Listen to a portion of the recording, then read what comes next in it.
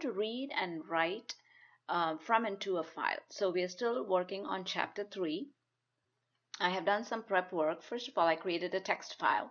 My text file has 4 lines of data: first name, last name, the department that the person works in, and it has a few numbers. The second line has a salary and a bonus in percentage, and the third line has the number of miles traveled by the person and the hours it has taken, and the last line has the number of coffee mugs the person sold and the price per cup. So our job is to, let's go take a look here.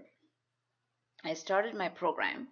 Our job is to read from the file. InData.txt file has 4 lines of data. The first line contains this information, which we just talked about. Our job is to write a program that calculates the total salary. So we have the salary and the bonus. We can calculate the total salary. The average speed, we have the total miles and the number of hours. So we can calculate the average speed and the total sales amount for the coffee mugs. So we have the price of 1 mug and we have the number of mugs sold, and we can find the total amount. And it doesn't say really what we are supposed to do with the output, but it does say that your program should work such that if the input file changes, which means if I go in here and change my number of coffee mugs to 80 or change the salary or whatever, the output should change, which means we need to use variables for all of these numbers and be able to calculate it. And it also doesn't say whether we should output it to the console or output it to the file. So let's see if we can do both. Output, let's say, output your results to the console and a file called outdata.txt. So one thing to remember is, where does this file exist? Now I have added it to my resource files. You don't have to do that, but the more important thing is to find out where it exists in your folder level. You have to make sure you, at least in the beginning, you can put it anywhere you want, but in order for you to be able to write programs easily and to be able to read from the file without any issues, I would put it, notice I have it under my projects folder, module 3, where the rest of my CPP files are. Now it's not important that you put it with your CPP file, but it's important you put it in this project folder for right now. For starters, make sure your file is in this folder, projects, module 3, which is where my folder is. Now, the reason I have added it here is to just make it easy for me to edit the data and change and see how my program runs. Now, you could always not add it here under resource files, and you could just open it using Notepad and it should work the same. Now, do not use any Word applications for any of these. Simply use a very basic text editor like Notepad will do it. Okay, now let's take a look at our program. I have IOStream, we need that. I have IOManip, we need that to be able to format my output, since we are calculating price and miles and things like that. And we need another header file or a library file called fstream for file stream. So this helps us read input from a file and write to a file. Okay, now let's get started. The first thing we need is variables. To be able to read from a file, we need a file stream variable. So to be able to read from an input file,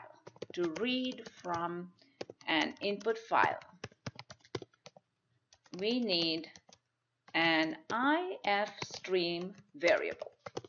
IF stands for input file. So ifstream in file is what I'm going to call it. Okay. Now you can use that in file, which is our stream variable, to link to the file, use it to open the file and to read data. So that is the main goal of this program. We're going to see how to do that. Now before we do that, let's take a look at our text file and see all the different variables we are going to need. So we need first name, last name, and department, and those 3 happen to be strings. So we need 3 strings variable. So let's say string, first name, last name, and department, like that. So now I'm using string. Best for me to include string as well. I might want to do something with them. Okay. Then we also need salary and bonus. So that would be a double. Double salary equals 0. Always initialize your variables. Bonus equals 0. We need a few others. Let's see here. Miles and hours. They both could be doubles as well. So miles equals 0. Hours or time, you could say time equals 0. And one more thing. Now this is a number of coffee mugs. That should be an integer. We're not going to sell 25.5 coffee mugs. So that would be an int, and the price of a cup 1.5. Now that would be a double. So call it price equals 0. So those are our double variables. Now let's declare my int coffee mugs. Let's call it mug quantity. Always, again, name your variables that make sense. Call them what they are supposed to be. So mug quantity, I'm going to initialize it to 0. All right, so we are going to read all of these from the user. You don't want to, or from the file. You don't want to look at the file and put in mugs equals 75, because that won't work. If you put that in, the next time I change my mugs to 80, we're going to have to come here and change our program, and we really don't want to do that. So we're going to read it all from the file, so every time the file changes, our program will change. Okay, so now we got that done. It's time to open the file and read from it. Okay, so in file dot, again we use our dot, which is our member access operator. In file dot open, and you need to give it the name of the file in double quotes, because it is literally the name. We're not using any variables. So in file dot open, and this is the name of the file. Notice I don't have any path in here. So that is the reason I would like to put the file in this folder. If it exists in this folder, in my projects folder, then I don't need to put a path in there. But if you put it anywhere else, then you must put a path in there, which we will see as we go on. For right now, I am going to leave it in that folder to make it easy on us. And I'm just going to read it. File name, remember, inside of double quotes. Okay, so we open the file. Now we're going to read from the file. So notice again, what are we reading? We're going to start off with the first line. First name, space, last name, space, department. So when we do that, the first name can be read using our extraction operator, because there is no space here. We want it to stop reading at the space. So the best thing to do in this case, even though I told you not to use the extraction operator for strings, since this is the first time we are reading from a file, again, for ease of use is the best thing for us at this point in time. Don't want to make things too complicated. So in file, extraction operator, first name will read Michelle into F name. Now I'm going to keep going. Another extraction operator. What's next? Robinson, last name. So that is going to get read into L name. And then extraction operator, I'm going to keep going till the end of the line. Accounting is the department. So department. And there I am going to stop. Now remember, the extraction operator will ignore all the spaces. And when it gets to new line, it is also going to ignore the new line. And now my cursor technically is sitting at the beginning of the second line. So I am ready to read data from the second line at this point in time. So let's read the second line data in file. I could have continued right here. I could have gone this way, but I'm just trying to keep the different lines separate. So we simply continue in file, and that first number, which happens to be the salary, goes into my salary variable that I have there. So in file, salary and bonus. So I'm going to just read all my variables first.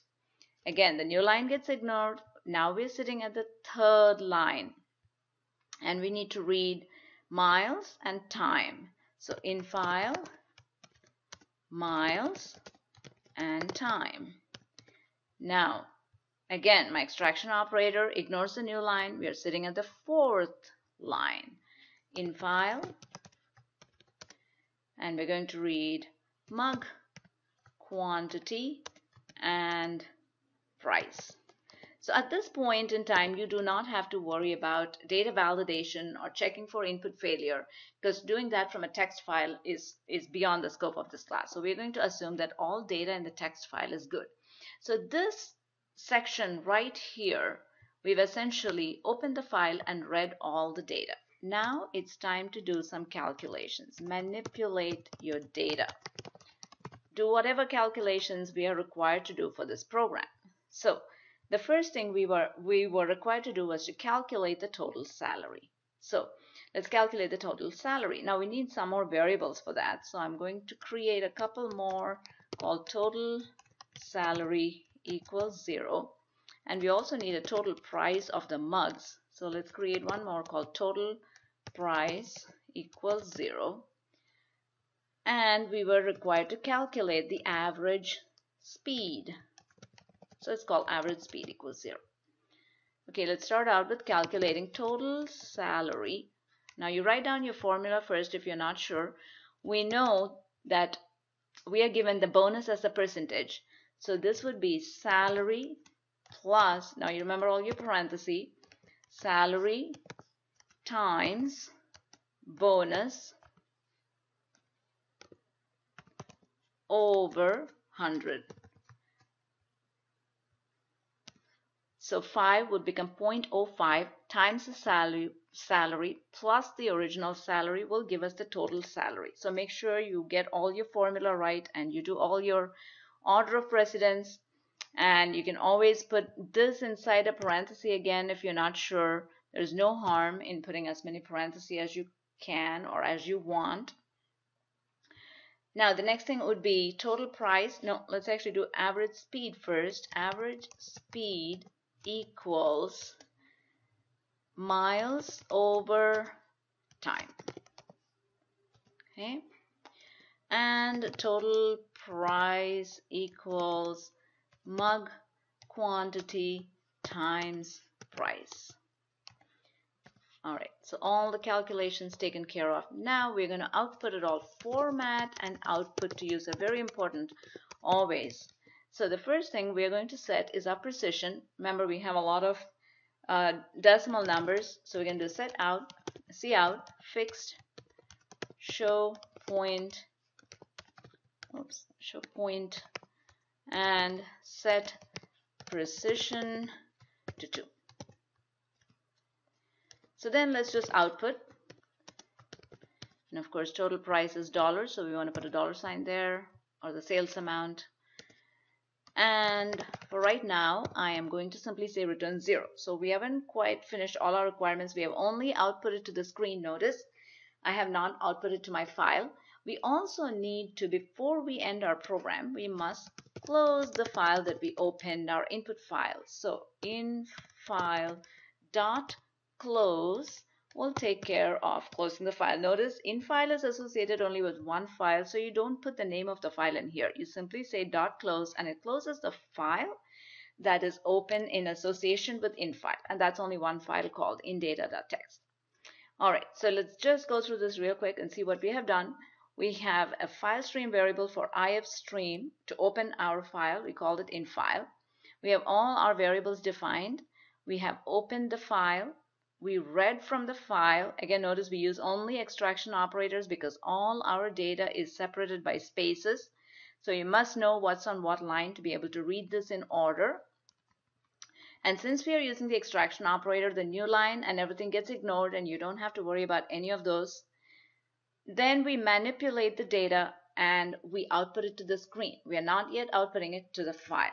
So let's build it and run it and see what we get. And then the next step would be to output it to the file.